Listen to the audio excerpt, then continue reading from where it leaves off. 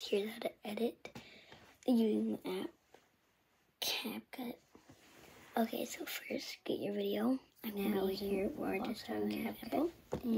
Okay, so get on CapCut and you're gonna press this little plus button that says New Project.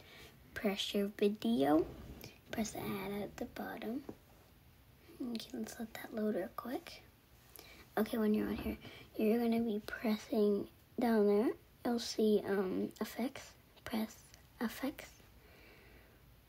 1 second, let me circle it for you. Okay. And then when you press on effects, you'll press VO effects. And here you can just watch some ideas of stuff I like. This is pretty long, so I'm not going to use all of it. You're not going to see the full entire thing. I'm going to just stop right here. And